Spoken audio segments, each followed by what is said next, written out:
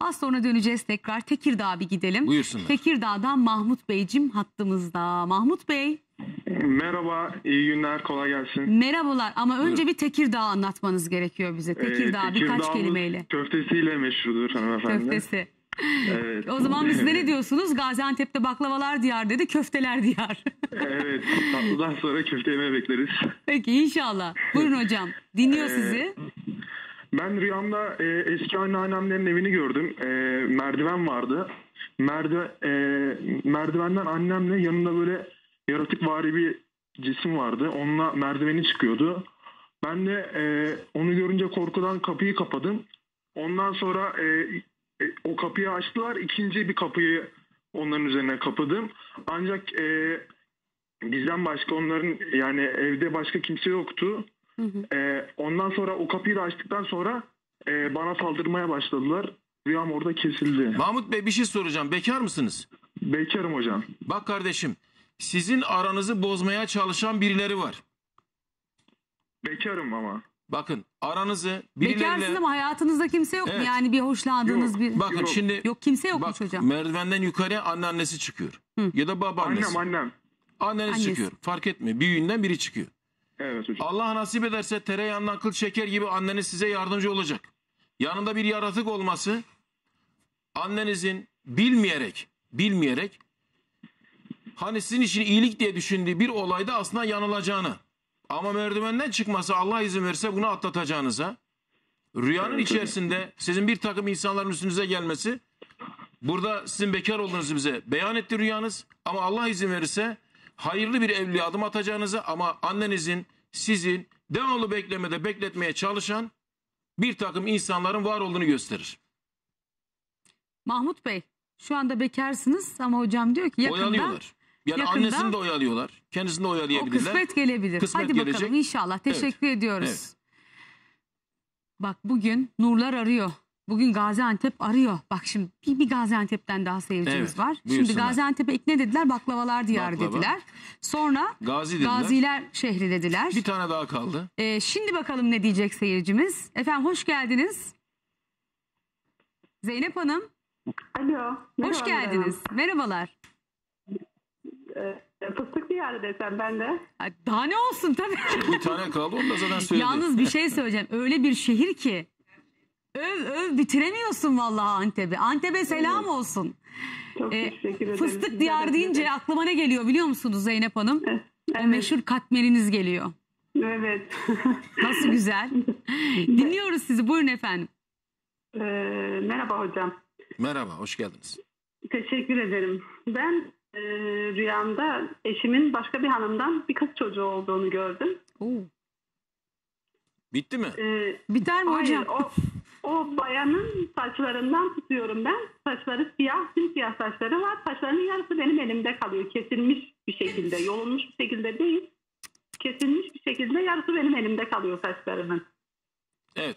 Siz bu rüyayı gördükten sonra uyandığınızda nasıl yorumladınız? Ne hissettiniz? Ama Yani şu iç var, sesiniz ne dedi? Şu var. Eğer hanımefendinin hayatının içerisinde şu anda bir problem ya da sıkıntı yaşıyorsa ona yormuş olabilir. O yüzden söylemesin bize bir Peki, şey. tamam, Ben tamam. rüyasını söyleyeyim. Çünkü bir şey söyleyecek, ben korkuyorum.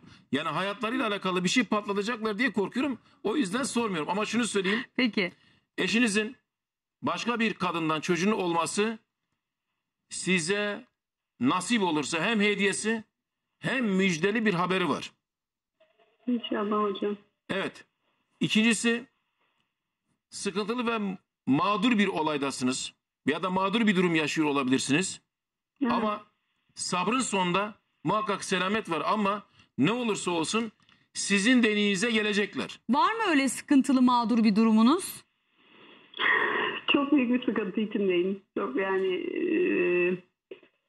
hayatımın nasıl anlatayım size? Şimdi açıklamak istemiyorum. Hocam da rüyayı yorumluyor. Zaten şu anda başka birisi var. Eşimin hayatında. Ben öyle. Ama sizin dediğinize gelecek zaten. İnşallah Size hocam. geri dönecek. Yani aslında bakın Zeynep Hanım bu rüya size güzel bir haber vermiş. Tabii. Hocam Tabii. üstü kapalı belki de onu anlatmaya çalıştı. Şimdi çocuğu, eşinin başka birinden çocuğun olması hanımefendinin kalbini kırdığı için bir hediyesi var. İnşallah Adam hocam. doğruyu bulacak, dönecek. İnşallah hocam. Burada da inşallah. ablamızın zaten sıkıntısı var ama sabrının sonunda selamete çıkacak. Çünkü eşiniz karşı taraftan darbe yiyecek yani bu rüyaya göre. Hadi inşallah. Ve ondan sonra İnşallah. diyecek ki benim kadir kıymetimi demek bilen evdekiymiş. Onun için size dönecek. Rüya bunu göstermiş. Peki çok teşekkür ediyoruz Zeynep Hanım. Dualarımda olacaksınız. Evet. Ya ne işiniz var yani bu evli adam, bu evli adamlarla, bu mutlulukla ne zorları var anlamıyorum bu bazı insanların. Yani gerçekten insanların mutluluğuna göz diken insanlar var. Ya şimdi şöyle bir ayet var. Miskale zerretin hayran yara, miskale zerretin şerran yara. Kim ki diyor bir hayır işlerse zerre miskali olsa o hayrın karşılığını bizden alacak. Alacak. Kimse doğru. bir şer işlerse miskal bir zerre, bir tohum kadar dahi olsa, bir karıncanın bastığı bir tanete kadar olsa bizden o şerri Herkes görecek. ektiğini Karşılığını biçecek görecek yani. Evet. Edirne'ye gidiyoruz şimdi. Buyursunlar. Hoş geldiniz Zeynep Hanım. Gülten Hanım. Tamam. Hoş bulduk. Merhaba. Merhabalar. Hoş geldiniz. Önce şehrinizle ilgili bir şey alalım. Nasıl anlatırsanız Edirne'yi? Edirne'yi nasıl anlatayım? Burası neşeli. Düğünlerle amca anlatabiliriz. Bir dakika. Ne dediniz? Neşeli? Neşeli amca buranın düğünleri hiç bitmez. Yarısı düğünleri oluyor. Tabii. Düğünleri. Düğünleri bitmez. Güzel, harika. Peki. Edirne'ye de selam olsun. Dinliyoruz sizi. Hocama bir sorum vardı. Buyurun. Hocam rüyamda evinde benim en sevdiğim var mesela mor. Ses gitti. Arkadaş Memine sesi duyamıyoruz biz şu anda. Telefon mu kesildi? Bir daha tekrar bir alalım. dakika şöyle yapalım. Bir dakika. Fatih sen bana anlatır mısın? Tamam. Edirne'den bizi arayan Gülten Hanım mor terlik içinde akrep görmüş. Hatta mı kendisi? Yok değil. Hatta onun adına ben varım şu anda. Peki. Alo hocam. Şimdi Alo hocam ben Edirne'den Gülten. bu hanım kardeşimizin ayağını kaydırmaya çalışan sinsi bir dost gibi gözüken bir şey var. Gözü çıksın inşallah. Evet. Yani hem yalan söyleyecek hem ayağınızı kaydırmaya çalışacak. Özellikle bu kişiyi dinlemeyin. Ve uzak durmanızı tavsiye ederiz. Rüyanız apaçık uyarmış. Siyah bir akrep dedi değil mi? Mor. Mor. Mor terlik Mor terlik. içerisinde. Ha mor terlik içinde Ama bir akrep siyah. Evet Siyah. değil mi arkadaşlar? Evet, siyah mı siyah. akrep? Siyahmış. Bu çevrenizde bulunan bir erkek de olabilir ama bayan göstermiyor. Bir erkek de olabilir. Mor bir terlik olması boşu boşuna sizi yanlış yola itmeye çalışan, avare olan bir insan. Dikkate almamanız gerektiğini ve bir takım verilen sözlere de itimat etmemeniz gerektiğini gösterir. Allah o kadar kadir ki bazen kullarını başka yalancı insanlara zaman ayırmaması için uyarıyor. Resmen. Evet. Bursa'dan Gülendam Hanım. Hoş geldiniz. Merhaba. Ne güzel bir adınız var Gülendam. Değil mi? Çok teşekkür ederim. Ne diye tanımlıyorsunuz Bursa'yı? Nasıl anlatıyorsunuz bize şehrinizi? Biz de Yeşil Bursa diyelim o Yeşil zaman. Bursa. Doğru. Alalım mı hemen rüyanızı? Şimdi şöyle. Rüyamda kendimi hamile olarak gördüm. Ama böyle karnım o kadar büyük ki yani gerçekten çok büyüktü ve doğum yapıyorum. Çok güzel bir erkek çocuğu doğurdum. Acaba size ne anlatıyor bu rüya? Evet ve böyle çocuk da büyük bir çocuk yani Kilolu. boyut olarak da büyüktü ama çok güzel bir erkek çocuğuydu. Bu rüyadan sonra birkaç kere daha kendimi hamile olarak yine gördüm ama farklı şekillerde. Dur bakalım Bekar rüya ne olan anlatıyor? insanın hayırlı bir yuva kuracağına, evli Bekar olan mısınız? insanın bir mal alacağını. Evet bekarım. Bekarmış. Hayırlı yuva geliyor. Hadi alkışlıyoruz. İnşallah. Peki bir şey daha soracağım. Buyurun. Mesela rüyada kız görmek derler ki kız çocuğu görürsen tabii bu benim şeylerim. Buyurun. Kız kızgın haber derler. Hani Yok. Yok. Onu Yine. şairin biri yazmış. Nasrettin Hoca'ya sormuşlar. Hocam demişler bize her zaman latife yapıyorsun bir şey sor. Hoca da demiş ki cennetin havlusuna demiş tut ağacını kim dikti? Demişler hocam ne bilek cennetin ortasına tutu kim dikti? Ya demiş bizim komşu Cennet abla dikti demiş. Şimdi Gülendam Hanım'a gelince Gülendam isminin bize bir rivayeti var.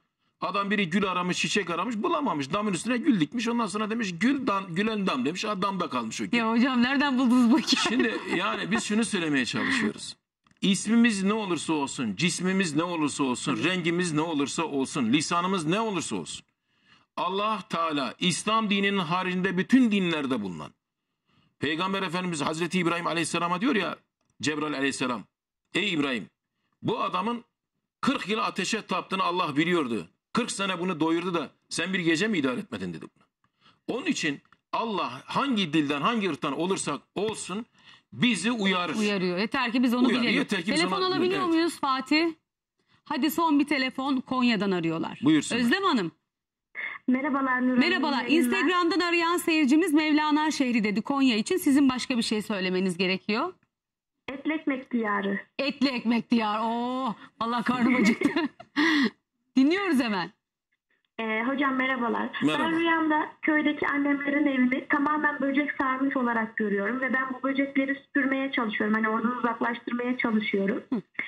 Sonra böyle bir çaresizlik içinde buluyorum kendimi. Sonra birden doğuda görev yaptığım yere gidiyorum. Bir pencereden bakıyorum.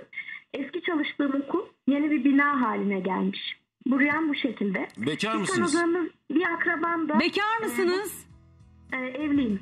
Tamam. Az sonra acaba bu rüyası ne diyor göreceğiz. Evet. Çok kısa bir aram var. Evet, hemen bizi arayan seyircimizin, Konya'dan arayan seyircimizin rüyasını yorumlayalım. Evet. Bu kardeşimiz memurdu.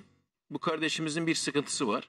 Bu rüyaya göre bu sıkıntı aşılır ama şöyle bir Ne şey var. görmüştü rüyasında? Rüyasında annesinin köydeki evinin böcekler sardığını görmüştü.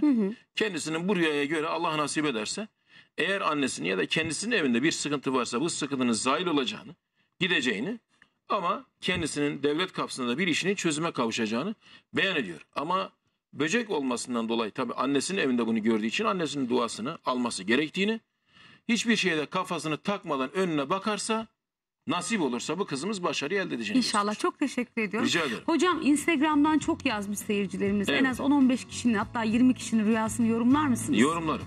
Olur mu? Olur. Söz mü? Söz. Instagram Nur Viral. Evet. Orada paylaşılan sorulardan 20 kişinin rüyasını. Evet. Hani ama derseniz ki ben 30-40 kişini yorumlayacağım. Hayır demeyeceğim. Vallahi onu yapıyoruz. Benim Instagram'da da mesela çok yazıyorlar. Çok özür diliyorum. Sizin Instagram'ınızı da verelim. Ama şöyle yapalım. Siz yayından çıktıktan sonra müsait olduğunuz bir zaman diliminde Yazacağız. Nur Viral Instagram'ına yazan seyircilerimizin Tamam. lütfen Tamam. rüyasını yorumlayabildiğiniz Söz. kadar yorumlayın. Söz. Mehmet Emin Kırgil kendinin Instagram adresidir. Bizden bugünlük bu kadar.